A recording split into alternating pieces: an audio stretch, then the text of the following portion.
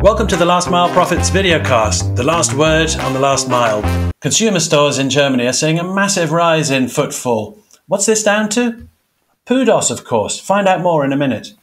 Modern Expo provides an integral ecosystem of screen-operated lockers, screenless autonomous solutions, refrigerated lockers, and even personal parcel lockers, powered by an in-house developed software.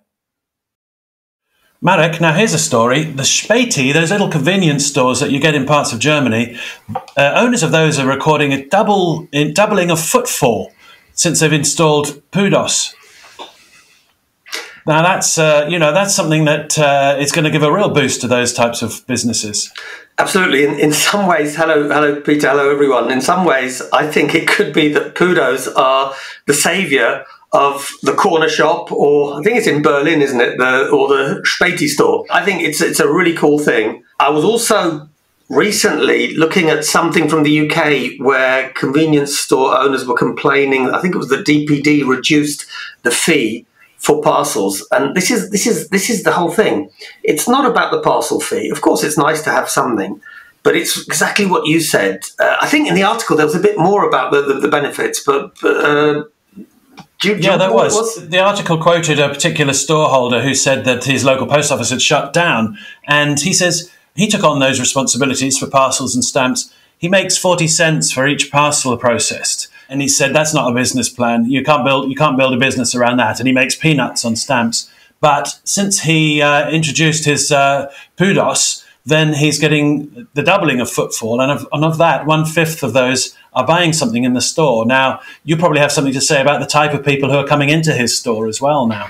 Absolutely. So it's a big deal. I've actually seen from the UK data suggesting it can be, particularly if it's a grocery type convenience store, it could even be more than 20% buying things. What's also interesting, the data that I've seen suggests that many of those people are new customers that wouldn't normally visit the point. So it's a double win, as it were. And then even better, some of them are a consumer profile that will buy more than the traditional store customer would buy. So, for me, I really think this could be the saviour of the corner shop. There's a lot of stuff, Peter, that can still be done. So imagine if, on top of all of the benefits we've discussed, if it's a relatively developed carrier or e-commerce player, in the app you get a voucher. It could be a virtual physical voucher saying, only today you buy in this store, item X, you get an extra 20% off. Mm-hmm. Great for the customer. Means you make your first purchase, and then whilst you're making your first purchase, you might buy something else in the store. So I think it's really incredible.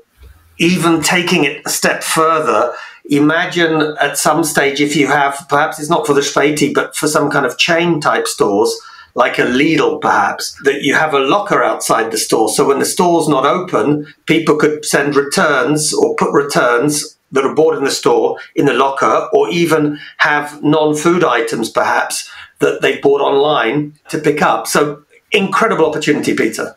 Yeah, and I think we've talked about in the past the opportunities that are around urban fulfillment centres, but we're focused more around the sort of the larger retail units. So this is something that brings it right down into the high street on a local level, and there's there's great optimism that footfall returns to the high street, and when that's happening, everything blossoms. The cafe and restaurant culture, as well as the other sort of associated entertainments. So who was it that said e-commerce was going to kill the high street? It certainly wasn't me. Well, ironically, Peter, in a way, it's been the initial direct threat, but actually for certain parts of the high street, I think, as you said, it creates a big opportunity. And I think there's one thing that is very important. You have two types of PUDO.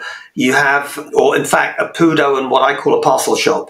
A parcel shop will tend to be a dedicated outlet that only serves carriers, or one carrier in most cases. That's not so efficient because you have staff and everything basically catering just for parcels. Whereas what I like about PUDO is it's a shop in a shop concept. So you have staff there anyway. You have effectively an existing business that takes something extra on. So it's a sharing economy type thing. And you only have very limited incremental cost in serving the parcels. So I think that's super cool. Yeah, with a parcel shop, those costs are fixed and are borne by the parcel carriers. So, yeah, absolutely. And it makes sense when you talk about the convenience store model. Really, you're just paying according to volume. So, yeah, it does sound like a great... we're moving into a really interesting time. Absolutely. And I think the final comment from my side would be that everyone gets very, very excited with lockers. And they're right, because lockers are really sexy. But lockers need PUDOs.